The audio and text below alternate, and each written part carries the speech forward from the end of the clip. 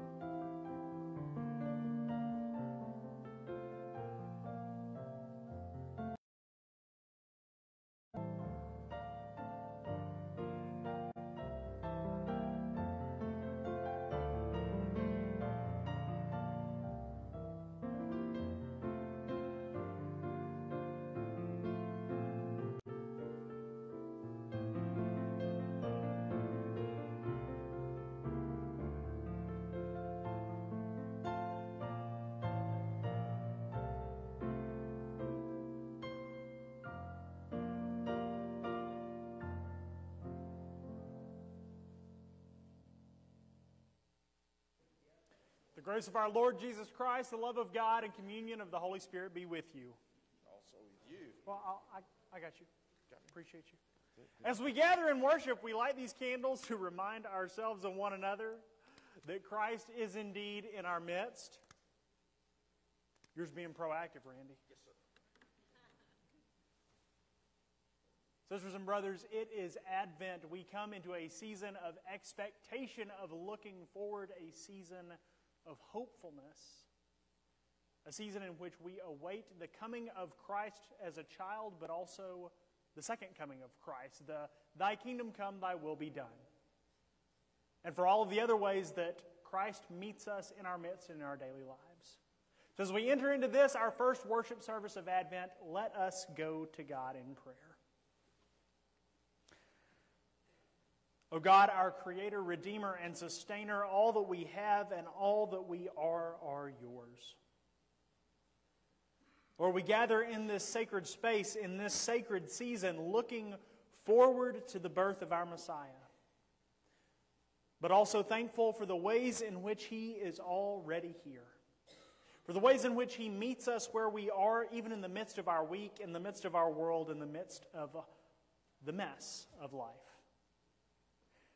But God, as we gather here in this space this morning, we ask that we would encounter Him with open eyes and an open heart, that you would equip us for His service, that your Spirit would move among us and through us, and that our worship would be worthy, for you, O God, are worthy of worship. May all that we say and do bring you glory and honor in this place. In Jesus' name, amen.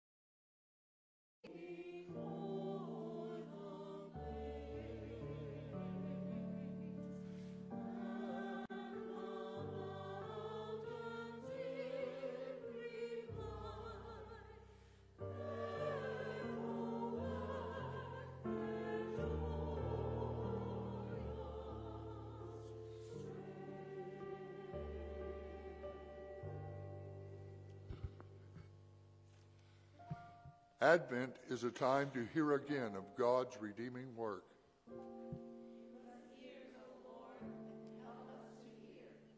Advent is a time to hear again of God's reconciling love.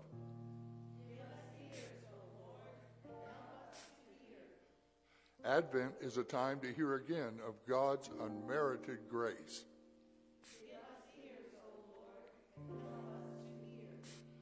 Advent is a time to hear again of our ultimate hope. Give us ears, O Lord, and help us to hear. Today we light the first candle.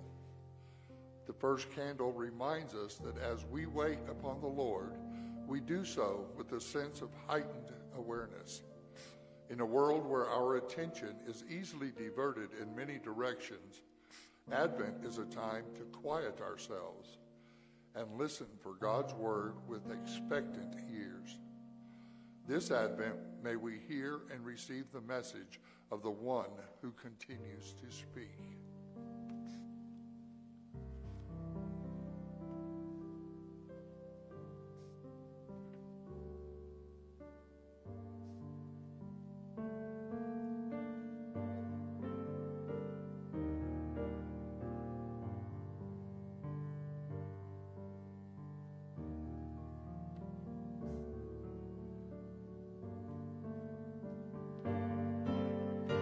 Listen to the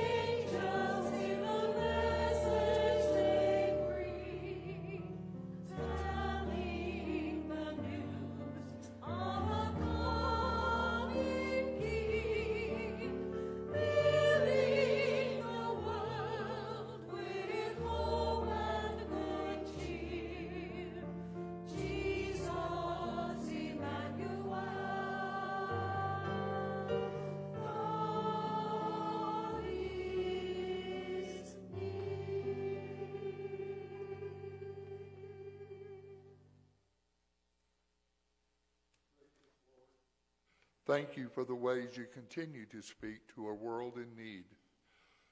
Through both prophets and angels, you declared the message of hope, the way of healing, and the coming of a Savior. As you spoke in the days of old, so we know you continue to speak to us today. As we begin our Advent journey, grant us ears that truly hear and hearts to openly receive. We pray this in the name of our Lord and Savior, Jesus Christ. Amen. Will you please stand and join us in song?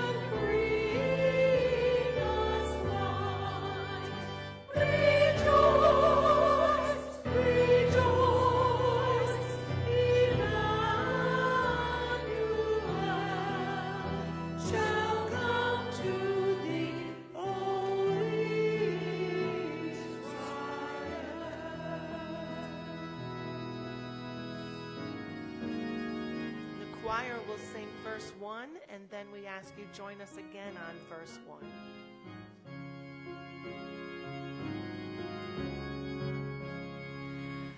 On Jordan's bank, the Baptist cry announces that the Lord is nigh. Awake and listen, for he brings the tidings of the King of Kings. Please join us. On Jordan's bank, the Baptist cry announces that the Lord is nigh. Awake and listen, for he brings the tidings of the King of Kings.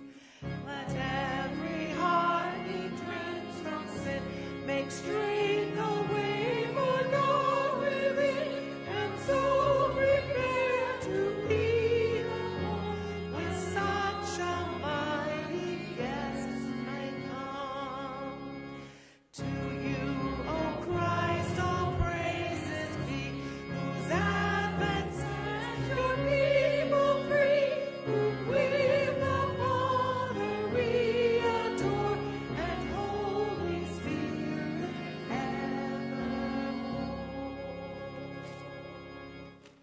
seated.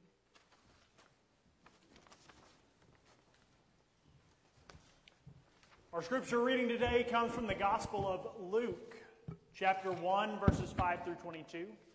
And since Mason did such a great job lighting our Advent candle, I didn't want his sister Layla to feel left out, so she is giving me a hand at scripture. Mason, it was good of you to share the limelight with your sister. In the time of Herod, king of Judea, there was a priest named Zechariah who belonged to the priestly division of Abijah. His wife Elizabeth was also a descendant of Aaron. Both of them were righteous in the sight of God, observing all the Lord's commands and decrees blamelessly. But they were childless because Elizabeth was not able to conceive, and they were both very old. Once, when Zechariah's division was on duty and he was serving as priest before God, he was chosen by lot, according to the custom of the priesthood, to go into the temple of the Lord and burn incense. And when the time for the burning of incense came, all the assembled worshipers were praying outside. Then an angel of the Lord appeared to him, standing at the right side of the altar of incense. When Zechariah saw him, he was startled and was gripped with fear. But the angel said to him, "Do not be afraid, Zechariah. Your prayer has been heard. Your wife Elizabeth will bear you a son, and you are to call him John. He will be a joy and delight to you, and many will rejoice because of his birth. For he will be a great sight of the Lord. He is never to take wine or any fermented drink, and he will be filled with the Holy Spirit even before he is born. He will bring back many of the people of Israel to the Lord their God, and he will go on before the Lord in spirit and power of Elijah, to turn their hearts of the parents to their children, and the disobedient to the wisdom and the righteousness, to make ready a people prepared for the Lord."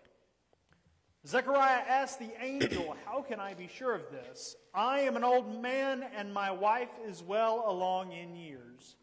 The angel said to him, "I am Gabriel. I stand in the presence of God, and I have been sent to speak to you and tell you this good news. And now you will be silent and not able to speak until this day happens, because you did not believe my words, which will come true at their appointed time."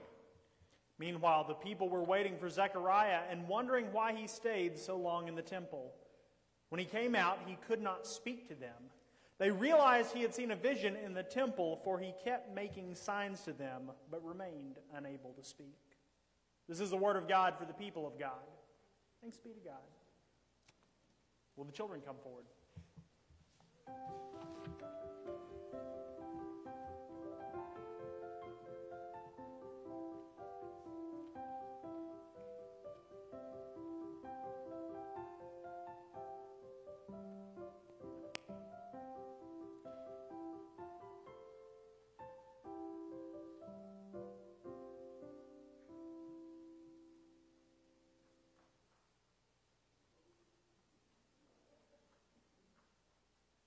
Hello? Oh, we're on. Okay.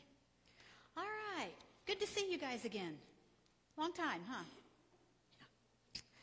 Well, today we're going to kind of go along with what we talked about in Sunday school this morning, all right? I'm going to read you part of a story. It's a story that I thought was really, really cool. It's called Horton Hatches the Egg. You've seen Horton Hears a Who? So who do you think Horton is? He's the elephant. What's he doing? Sitting on a nest on a tree, and he's bending the tree. He's bending the branch. Why do you think he's bending the branch? Yeah, he's an elephant. It was hard for him to get up there and do that? Yes. Yeah, probably so. Well, we're going to see why he's doing this. And again, I'm not going to read the whole story because it's kind of long. I'm just going to read parts of it, okay? And then we're going to talk about why this is important and how it relates to what we're talking about today. So this is a story by Dr. Seuss, okay? And it's a wonderful story about an elephant named Horton. Well, the story begins with this lazy bird named Maisie. And she's sitting on her egg in her nest in the tree. But sitting on that egg was tiresome and boring. And Maisie hated it. So she said, you know, I'd like to take a vacation. I'd like to fly off for a rest. If only I could find someone to sit on my nest. Well, that's when Horton walked by. And Maisie asked Horton if he would sit on her egg while she just took a little rest. Well, Horton objected at first because, you know, he's big and the nest is in a tree and he's afraid he's going to squish it. But Maisie promised that she was only going to be gone for just a little while. So Horton finally agreed, and in the story it talks about what he did to get ready for that. And soon he was sitting on the nest while Maisie flew off to Florida for vacation. Florida, yeah. Well, while she was in Florida, she had so much fun that she decided she was never going to return to that nest. Days turned into weeks, and weeks turned into months, but Horton kept sitting there day after day. Winter came, and icicles hung from Horton's trunk and his feet, but still he remained faithful to his promise to Maisie. I'll stay on this egg and I won't let it freeze, he said with a sneeze. I meant what I said, and I said what I meant. An elephant is faithful 100%. Now, I don't know if elephants are really faithful 100%, but I do know someone who is. Who is faithful 100% of the time? God is always faithful, no matter what. The Bible is full of promises that God has made to us. Has he ever broken a promise? No. So if we asked him to sit on that egg, he would have sat there, right? Just like Horton did, yeah. Well, you know, you just read the scripture about the man named Zechariah and his wife Elizabeth. And they were faithful to God. They were faithful 100% to God. And did God reward them? What did he do? How did he reward them? Yeah, he gave them the child that they had been so desperately wanting. And why was it such a surprise? Why was it such a miracle? Because they were too old to have children and they thought they'd never have children. Right. And so when the angel Gabriel said, you're going to have a child, they're like, what? Okay. But did they remain faithful? Yes. Yeah, they remained faithful that whole time. You know, sometimes we make promises to God. Do we always keep our promises? Do we always? Yeah, I think if we're honest, we could say we probably don't always keep our promises to God. You know, we're ending this year and we're going to start a new year. And in the new year, we like to make promises. They're called New Year's resolutions. Well, sometimes we don't keep them very long. I know that. But, you know, God is always faithful to keeping his promises to us. And so we need to try really hard to be faithful to keep our promises to God. And we need to be like Horton when he said, I meant what I said and I said what I meant. And we need to be faithful 100%. Okay? Let's go ahead and pray. Dear Father, as you are faithful in keeping your promises to us, may we be faithful in keeping our promises to you.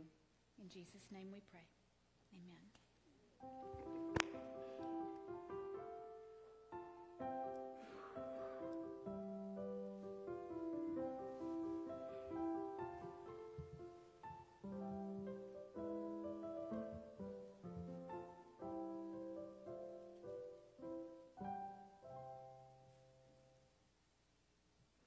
How do you come to worship today? Do you come excited? Do you come overjoyed? Do you come weighed down, struggling, concerned, or nervous? Well, however we gather here, it's a little of all of the above. Christ meets us here. Christ cares for us here. And what a privilege that we can come together taking the things of our life, the stuff, and lay it at the throne of mercy. So together, church, let's go to God in prayer. We will pray silently, and then I will pray for us as a whole. Let's pray.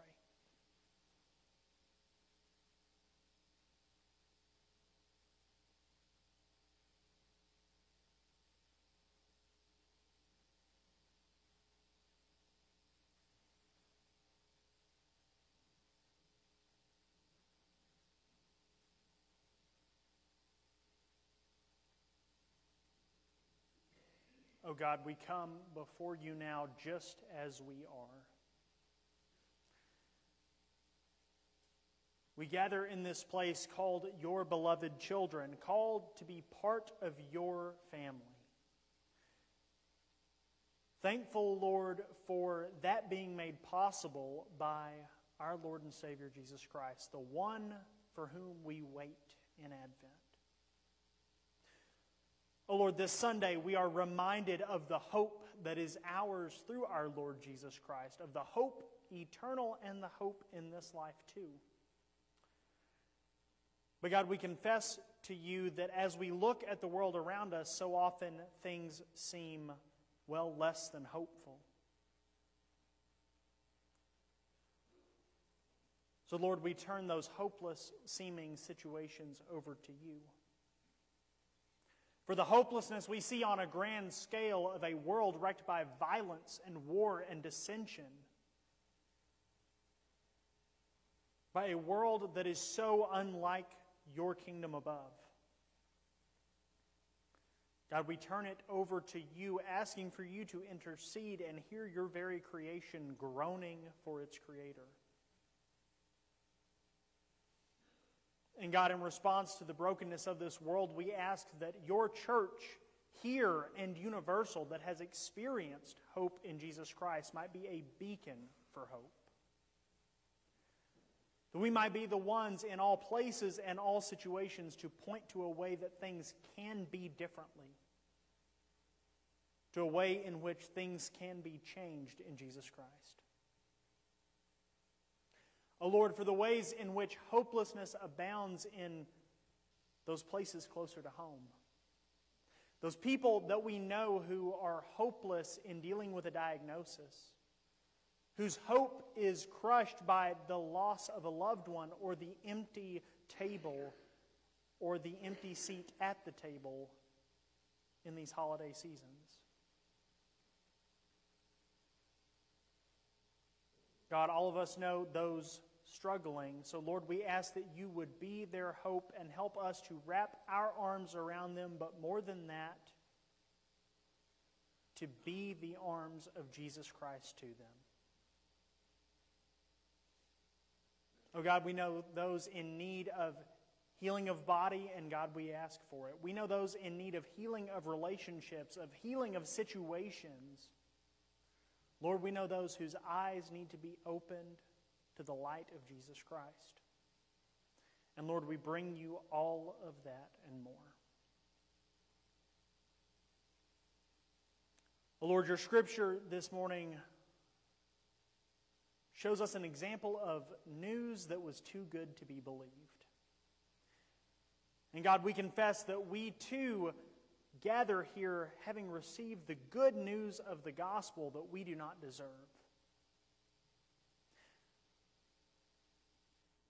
And God, for the ways in which we have not responded in faith to that message, for the ways in which we have not stepped out where you lead us, for the ways in which we get between you and us and each other,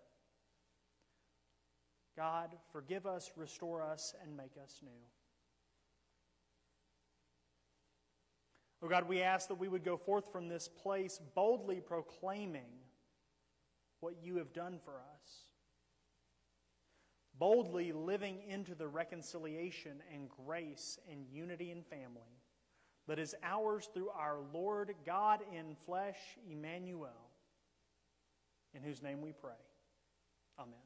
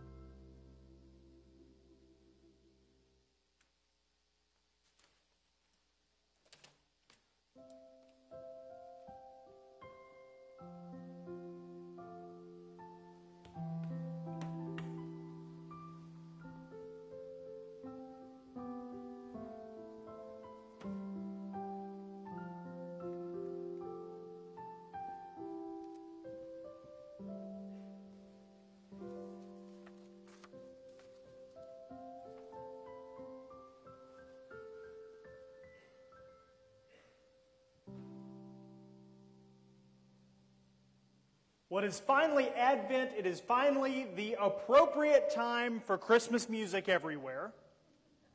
Because it is Christmas in the church calendar, by golly. The Christmas season, where we look forward anxiously awaiting the birth of Christ. Though in the world, the celebration of Christmas, or the lead up to Christmas, seems to begin earlier and earlier each year.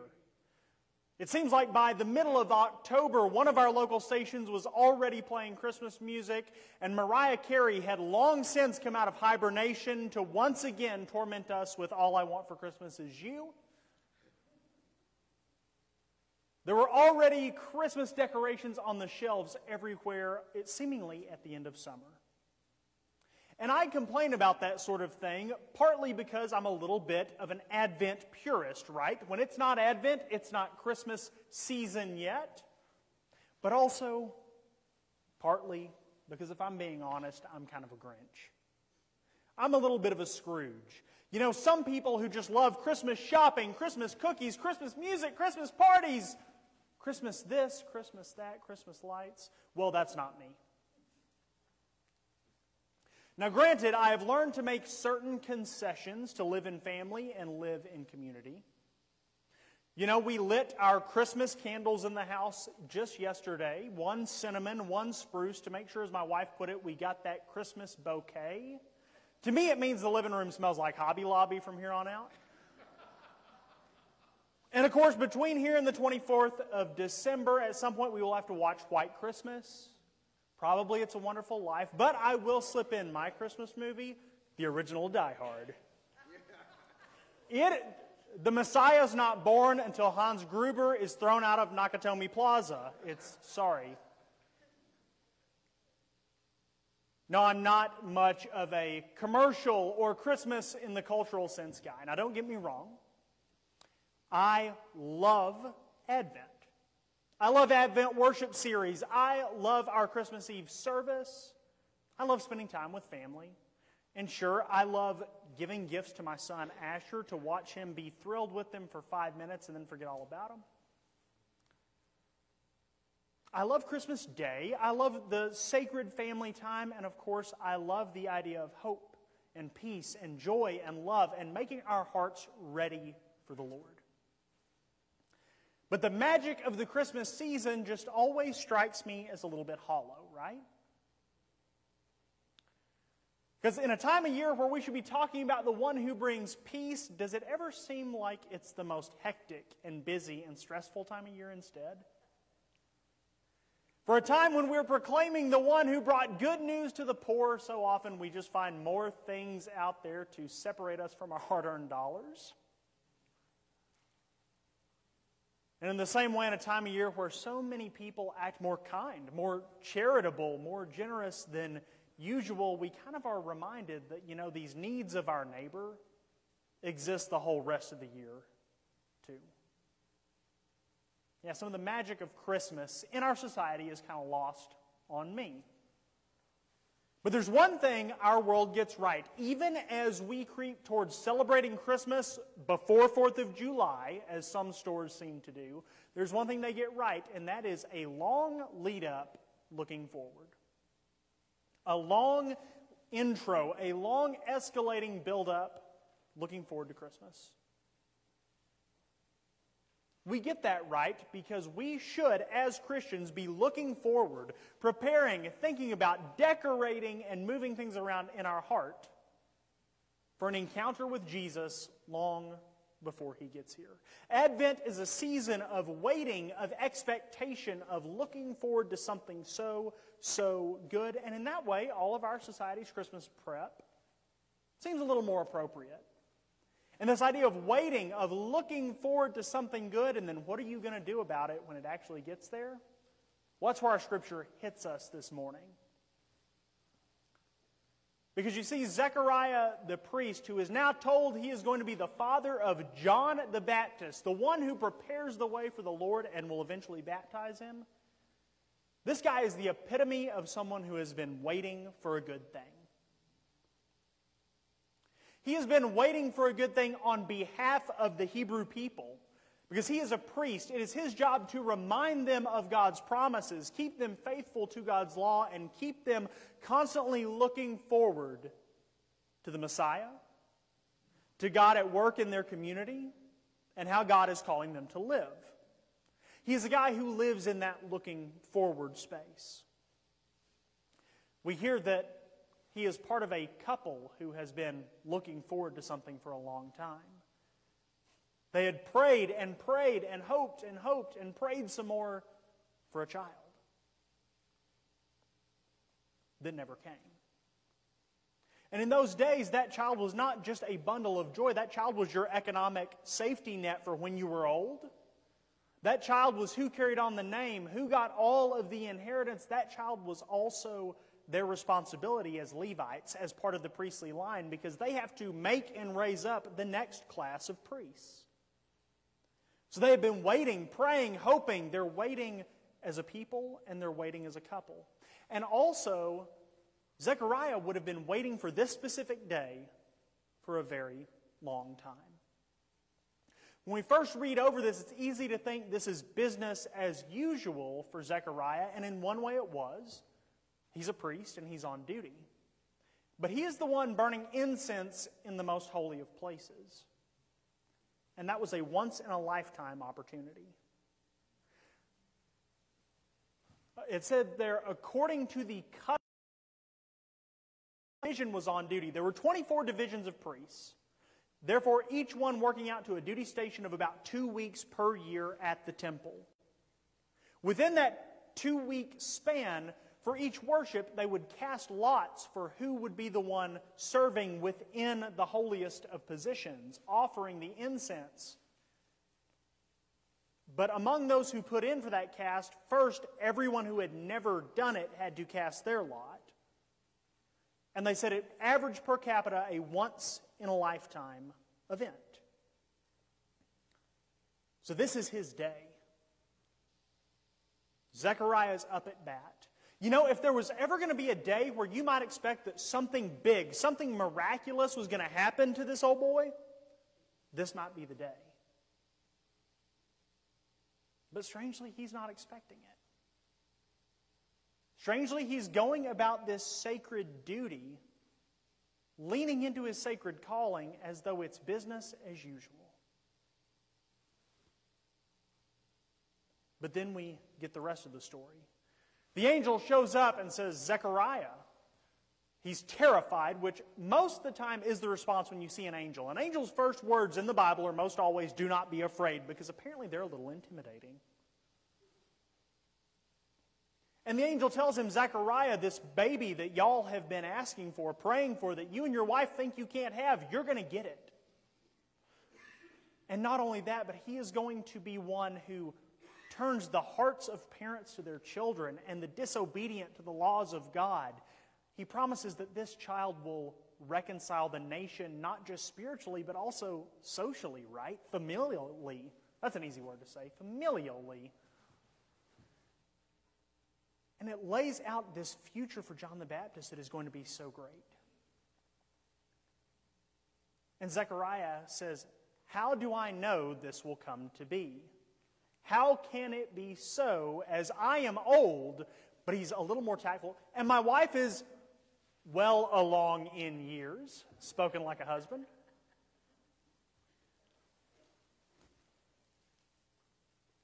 And the angel's response to his phrase, I am old, is, yeah, well, you're old, but I am Gabriel.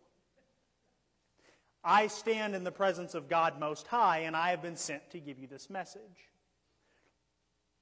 But because you don't get it, you're going to be unable to speak until the child is born.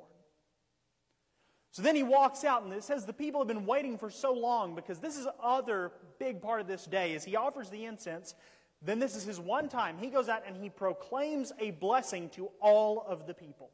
He gives a benediction on God's behalf to the people of Israel. His one chance. And when he opens his mouth, he can't speak. And apparently through pointy grunting, whatever he is able to do, he is able to convey to the people, I saw something in there that was unlike anything else. And then he goes home and they conceive and have a child. And all through the pregnancy, he is mute. Until it comes time to give birth. Elizabeth is a lot smarter. She immediately figures this is a miracle of God and praises God. You know, the women tend to be the first one to get the program. And then, Zechariah, when the baby is born and it comes time for him to be named, Elizabeth has said, we want to name him John, but the whole family knows better.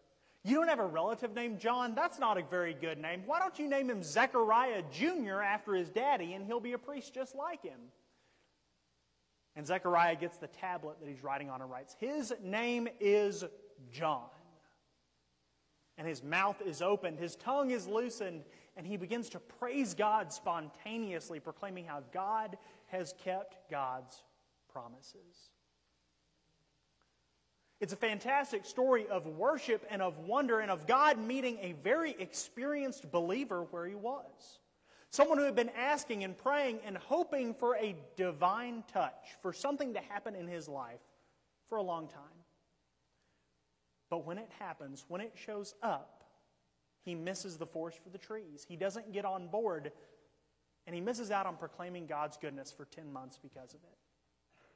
Now, I do have to say, as an aside, it's funny the different things that stick out to you when you read Scripture for the 10th and 20th and 30th time, and this time something stuck out to my immature sense of humor.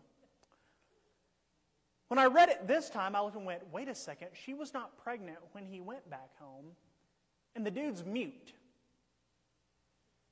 He goes home, and they have a baby after he can't talk. I think that might be the gospel saying, husbands, if you just shut up, life goes a little better. Could be sorry, I have an immature sense of humor. I just read that and I'm going, that guy's come hither look must be on point.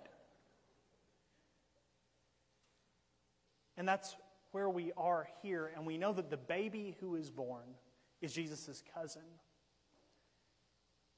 He is the camel skin wearing, honey eating holy man who dunks disciples in the Jordan, who baptizes Jesus, who challenges the Pharisees and calls many to repentance. He prepares the way of the Lord. So what is in this story for us? And you see, during this Advent sermon series, we're going to look at a lot of these announcements. We're going to look at the angel's visit to Mary and to Joseph. We're going to see Herod's response to the news of a new king in town and the wise men as well. But first we have Zechariah and the forerunner. And he responds with hesitation. With, here is the thing I have asked for, looked for, hoped for, expected so long, but now that it's here in front of me, I hesitate. So where does this hit us? We're going to have so many hopeful words, so many encouraging words from Mary proclaiming the gospel, from the wise men getting on board and outfoxing an evil king. But this one, church, I feel has a couple warnings for us. This is not the uplifting Advent sermon. Because you see, when I look at this, I see the story of Zechariah shows us some things because, well, we're a lot like Zechariah. Zechariah had a lifetime of service in the church. He had a lifetime of education, a lifetime relationship to God and God's people. Yet when God acted in his midst, he didn't recognize it and didn't believe it. It teaches us that we as a people of faith, both individually and also corporately as the church, cannot rest on our laurels. It said here that he and his wife were blameless and righteous in every way, and still he messed up and is struck mute. I don't know about you, but in all the ways you could describe Josh, blameless wouldn't be one of them. So I think that tells us it doesn't matter what your past history is. It doesn't matter if you've been an elder, a deacon, a treasurer, or a reverend, or whatever.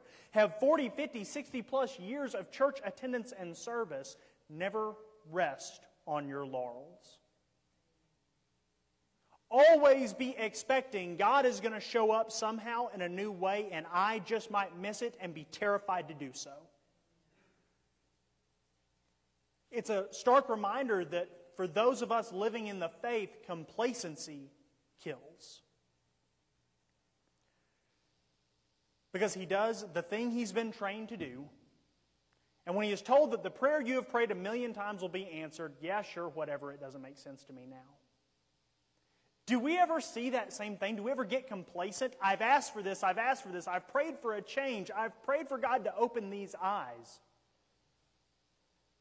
I think it's a warning to not grow complacent, because sometimes God has a timing and a plan that is greater than we can see. Because if they had had John the Baptist as a timely, normal baby, where's the miracle in that? Also, he would have been far too old to be Jesus' cousin, to grow up with him, to have the wonderful story of a John the Baptist in the womb leaping when pregnant Mary approaches his mother. Sometimes hope deferred is part of God's greater glory. And we can never get complacent in asking, in waiting, and expecting. And finally, I think the warning in this is that proximity should bring with it more responsibility, because he is closer to God than Mary when she gets the news. Right? Zechariah has been in service for years and years and years. Here he is in the Holy of Holies. And when he gets told this is what's going to happen, he doesn't believe it, and it goes, you're going to be mute. That seems a little harsh when you consider that Mary's exact response is almost the same. When Gabriel comes to her and says, you're going to have this child, she goes, how can it be? I'm not married. He says, how can it be? I'm old. She says, how can it be? I'm young. But to Mary, she gets an explanation, whereas Zechariah gets held accountable. And I think it's because that went longer. He had more education, more experience. He was held to a standard because of his proximity. So we as the church need to let that sink in, because as I look around out here, I might see a few more Zechariahs than I see Marys, judging by hair color, okay? We have experience. We have some knowledge, and because of that, we have some responsibility. And that responsibility, I think, talks to us at Advent and every other day to have eyes open where Zechariah's were closed. To have open eyes that when you come to this table during Advent, as you have 1,000,000 times before, you actually expect an encounter with Jesus Christ in a deeper, more meaningful way than you've encountered Him before. In this season of Advent, as you go to your knees in prayer, as you open your Scriptures, we have to expect God to direct us, guide us, speak to us in a deeper, more tangible way than. Because it was all just a drill for Zechariah until it wasn't. And sometimes it's a drill for us too, until it's not. The other thing it proves to us is God's sovereignty, because Zechariah did not cause God to not do what God was going to do. God still made John the Baptist happen. Zechariah played his role, but all his stubbornness and failing to see God at work and follow where He's going, all it did was cost him 10 months of praising the Lord's name. All it did was cost him the enjoyment of taking part in it. God got it done anyways. So finally, that's a lesson to us, church. God is going to do what God's going to do in the world, in your life, in my life, and in our life. And my prayer is that we have open eyes, that we have expectation of His presence, expect Him to lead us, guide us, direct us, and call us into things too good to be true. Because God's going to do it anyways. But I hope instead of being mute about it, we're the ones proclaiming His goodness, proclaiming what He has done, and proclaiming how He has kept every promise He ever made. Amen.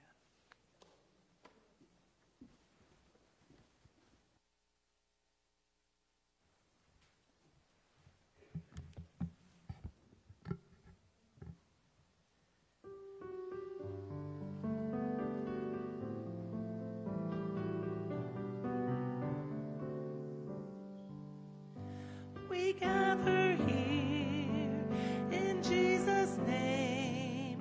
His love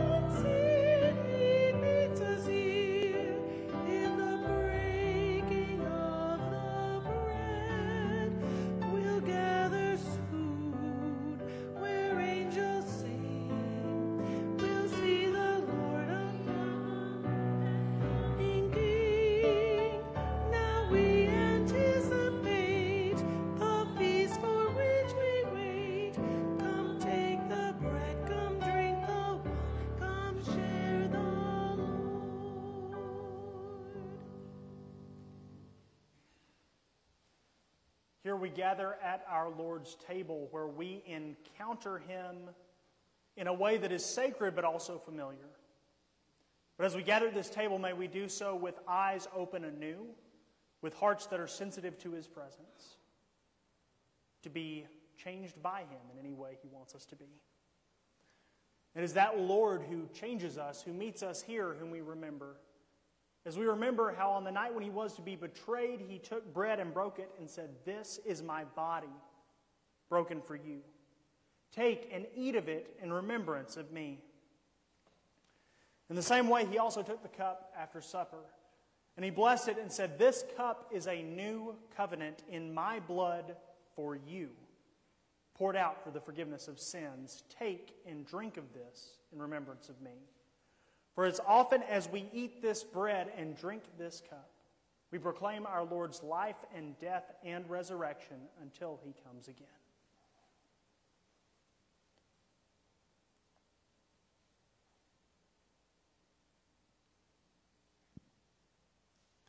As we come to this table today, the Lord has made things easy for us, it sounds, doesn't he? He has made it so easy. All we have to do is believe.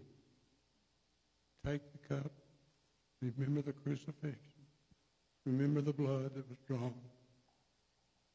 And then just tell him. Easy. Yeah, it's easy, but sometimes it's not easy, is it? Let's pray, please. As we come to this table, help us remember God's love, his promise of eternal life.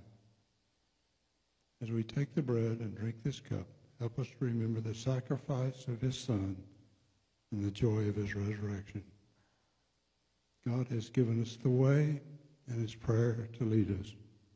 Please repeat with me the Lord's Prayer. Our Father, who art in heaven, hallowed be thy name. Thy kingdom come. Thy will be done on earth as it is. Give us this day our daily bread.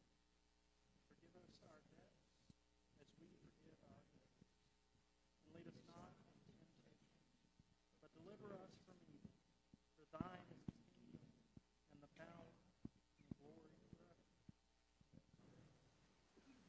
These are the gifts of God for the people of God. Thanks be to God.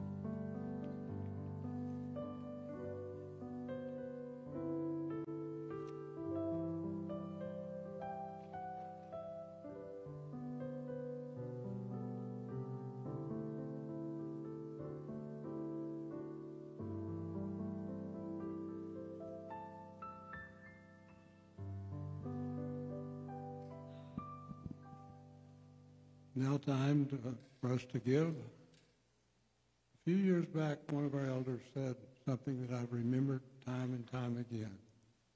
He says, you know, it's hard to know exactly how much to give, when to give, depending on your situation.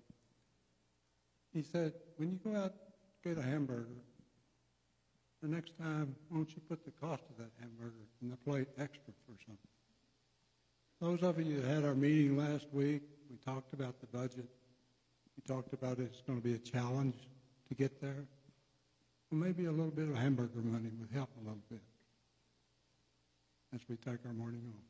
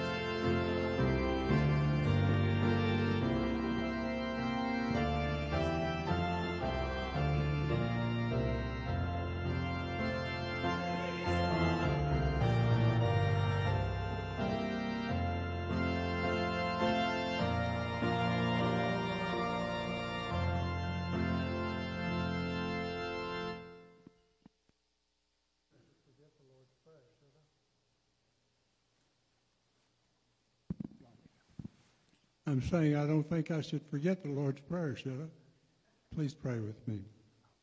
Our Father, who art in heaven, hallowed be thy name. Thy kingdom come. Thy will be done on earth as it is in heaven. Give us this day our daily bread. Forgive us our debts as we forgive our debtors. Lead us not into temptation, but deliver us from evil. For thine is the kingdom, power, and the glory forever. I'd also like to pray a little bit about the givers. Father, we're thankful for this offering. Please bless the gift and people who has given. In your name we pray. Amen. Well, we come to this table invited by our Lord. As such, we extend an invitation. Every time before we leave, we ask if there's anyone here who has been moved to make a confession of faith or who would like to join with us in what we're doing here at FCC Kerrville as we live into God's calling. You're invited to come forward during our hymn of invitation.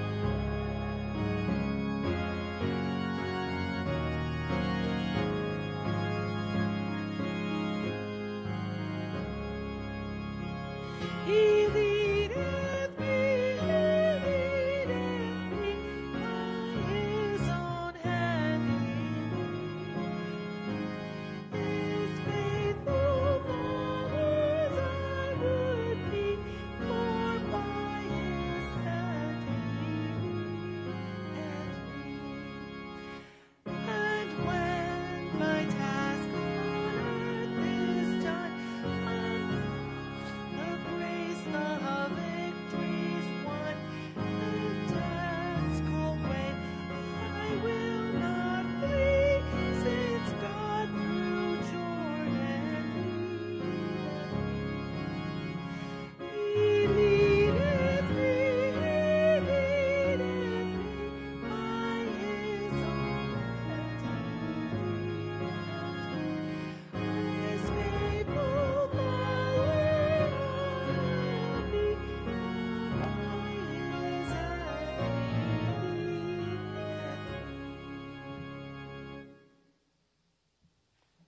Now receive this benediction.